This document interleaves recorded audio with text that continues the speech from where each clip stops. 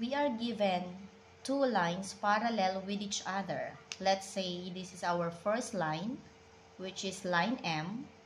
Our second line, line N, they are parallel with each other. Then cut by a transversal. Let's say this is line P.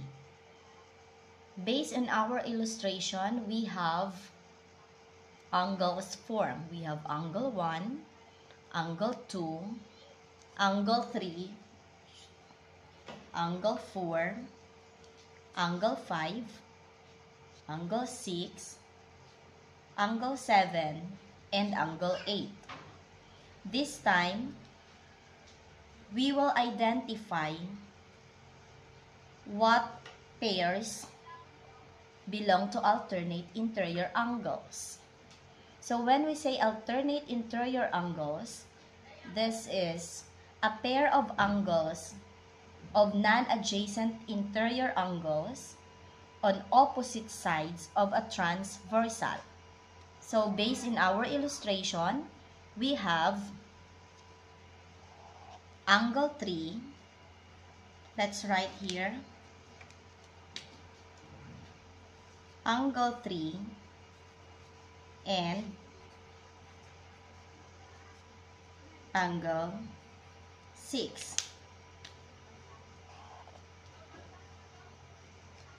Another pair of alternate interior angle is our angle 4 and we have angle 5. Next, we are going to identify the alternate exterior angles. So, we define this as a pair of non-adjacent exterior angles on opposite sides of a transversal. Based on our figure, our alternate exterior angle, we have this pair. We have angle 1 is and angle 8.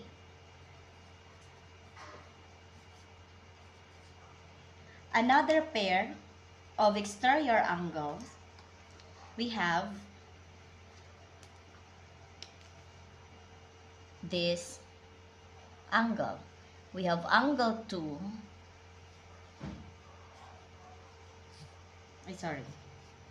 Angle 2 and this angle, angle 7. Next, let's proceed to same side interior angles.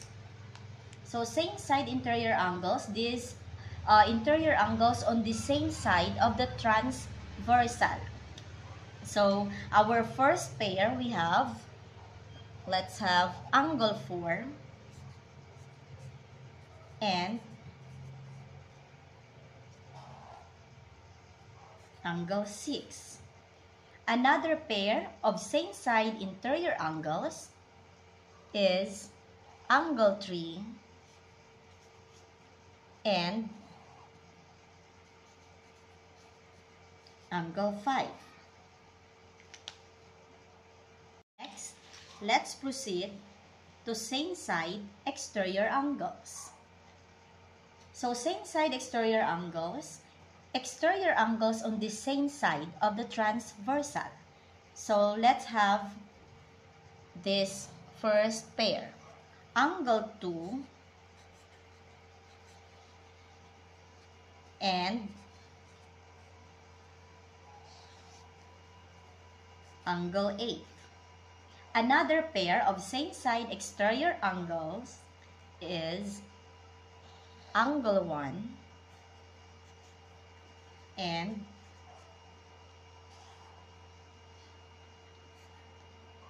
angle 7. Next, how about if it is corresponding angles? Corresponding angles is a pair of non-adjacent interior and exterior angles. So based in our illustration, our first pair, we have angle 1 and angle 5. Another pair of corresponding angle, we have angle 2 and angle 6. Another one, we have, let's use this, angle 3 correspond to angle 7. So, angle 3 and angle 7. Last one, we have angle 4 correspond to angle 8. We have angle 4 and angle 8.